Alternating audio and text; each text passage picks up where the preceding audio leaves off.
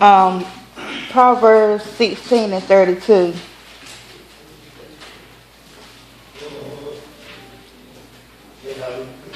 Jump around and find it. That's what I said we had them around the table this morning. 16 and 32. Got it. Better a patient man than a warrior, a man who controls his temper than one who takes a city. And my reading, it got wisdom is better than weapons of war. Man who controls his temper than one who takes a city, although one who practices patience and self-control receives far less attention and acclaim than a warrior who takes a city. He accomplished better things. That's good. So he that refuses instruction despises his own soul. Say that again. He that what? He that refuses instruction despises his own soul. He that don't want to be told what to You can't do. tell me nothing. He that I'm don't want grown. to You be told can't what tell to me do. what to do. You can't get on the job and not be told what to do out of office. This thing, but you won't be there for a few minutes. Exactly. You can go there. You can't come in the church. You can't come in the church and not be told what to do. You can't come in doing what you want to do. That's right. Are you going to be what? Out the door. And you know what? Just And get with this that, in order. and with that, it's getting to the point now where God is not even letting the pastors worry about it. Because if you ain't doing what's right, you will get that spirit of conviction and you will go on about your way. Because God ain't got time for that mess. So why should I have time for it? It's just like, I say what I say, I gotta do what I gotta do. And if you get angry about it, then so will. The Bible says it ain't wrong to be angry, but sin not.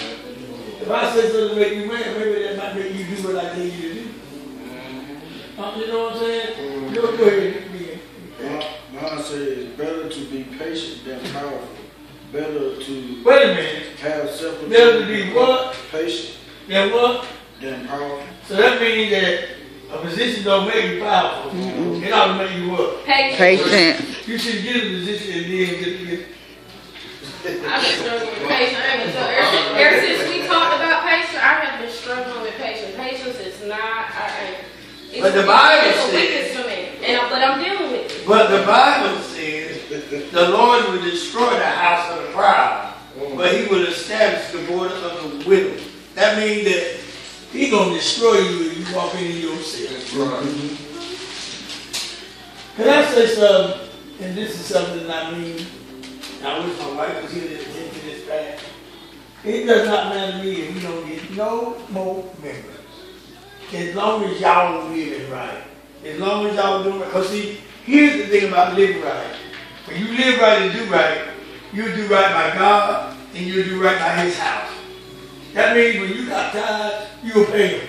I mean, you give them. When you got seeds, you'll sow them. When you got a service, you'll be here for it.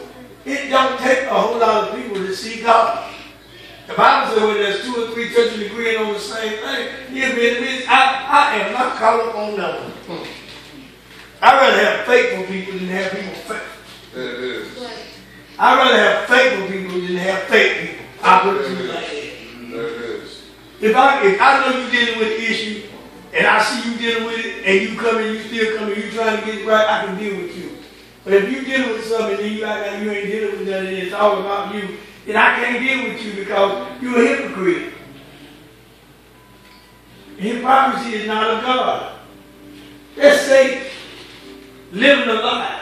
I mean, give me 15, 20 members, and Lord, we'll go. We'll take the word. I got a response the other day from that lady about us continually doing some things like they're going to get a committee now for the concerned citizens of Kinston to do certain things in certain areas and sit on the board and have meetings.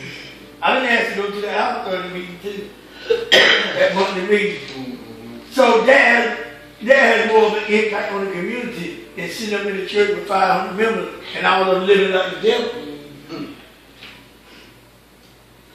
See, I found out the other day that I didn't volunteer for this. I was asked to do this. Because favor stepped in and said, well, you can trust that person. The woman didn't even know me doing that's a prayer warrior there. Then she said that. And the thing about it is, when you learn to follow instructions, I don't care who you is, your life will be better. I'm not dealing with no whore because I know what kind of spirit that carries. Because if a man comes in with that kind of spirit, it's going to run all the women out of the church and really want to seek God. We don't have that problem. Come on. It's gone now. And I'm not going to allow it to come back. People waiting on me to say, well, where you at? Why you? I ain't going to say nothing. You gone, you gone. You left because you chose to. Self-conviction. You left because you wanted things to be a certain way, and God said, no, it's either my way or the highway. So I don't care. I'm not being mean. I'm concerned about Virginia. I'm concerned about Bible. I'm concerned about Mike. I'm concerned about Pig. I'm concerned about Talent. I'm concerned about him. I'm concerned about the ones that want to walk upright. We got it twisted. We want to shake hands with the devil. We want to walk with the devil and still say we love the Lord. The devil is a liar. You can't do it. You can't serve two masters. You can't live like the devil all week long and expect to come here and be an angel for God on Sunday. Feel an explosion. Or we might go through some struggles during the week. But when you admit that you, oh, come on now. Amen. When you admit, but then you walk around like it's all about you. Something's wrong with that mental case. Something's wrong in your mind if you think you can do what you want to and serve the God that I serve. You can't do what you want to and serve the God that I serve, because the God that I serve is holy. Amen? Amen. I mean, I hope I'm the only one here serving the holy God. The God that I serve is holy. Amen. And I ain't going to compromise. That's whether it be my mama, my sister, my brother, my cousin, my aunt, I'm not going to compromise with the devil. I don't have time for it. Amen. Amen. Well, I ran with him for a long time. But I didn't benefit from running with him. My benefit's coming now. Amen. Amen. You mean to tell me, if it's raining on the outside, and you got a place to go on the inside, you going to stand out there in the rain? That's the same way with our spiritual life. Why are we going to stay out there in the danger of a storm when God said, come on in? I told you the other day, the scripture that God gave me was in Luke 14:23.